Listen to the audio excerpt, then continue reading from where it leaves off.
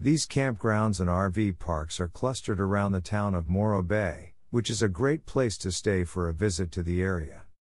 Montaña de Oro State Park, a beautiful state park with family campsites, a few spots for self-contained RVs and tent camping spots.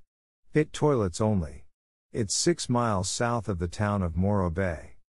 Morro Bay State Park, one of the prettiest camping spots around Morro Bay, situated in a grove of eucalyptus trees, and with a nice restaurant a short walk away. It overlooks a small boat marina. Campers to 35 feet long with hookups are allowed, and they have a dump station.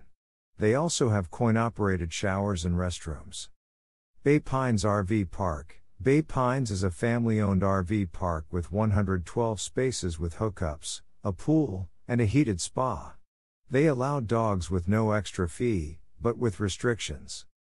Morro Dunes. You'll find lots of sites for tents and RVs, some with hookups or partial hookups. They have a dump station, hot showers, a general store, and a laundromat.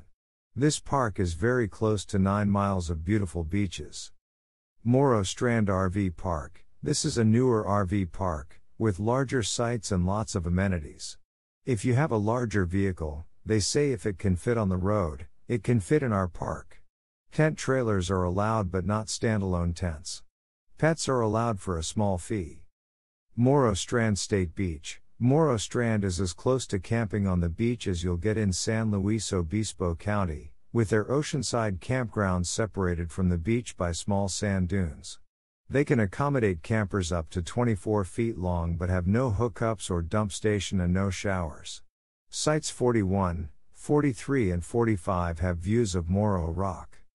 Rancho Colina RV Park. Rancho Colina is an RV-only park with 46 spaces and full hookups. They allow pets and have Wi-Fi at their overnight sites. They also have restrooms, showers and a laundry. It's hard to believe in the 21st century, but this place doesn't seem to have a website.